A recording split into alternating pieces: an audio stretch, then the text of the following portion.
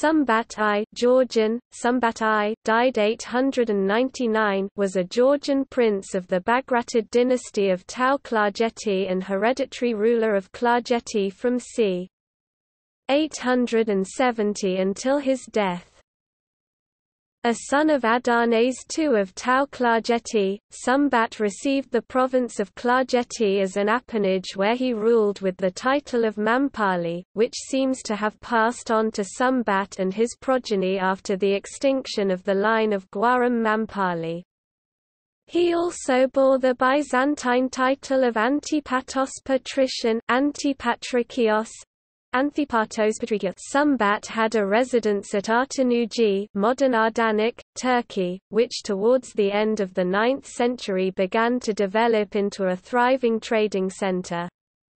Hence comes his territorial epithet Artanujali, i.e., of Artanuji. Sumbat is referred to as the Great by Constantine Porphyrogenitus, author of De Administrando Imperio, where his name is rendered as Symbatius. Apart from Klarjeti, Sumbat must also have possessed Ajara and Nagali, since the latter two appear among the possessions of his son David, died 943.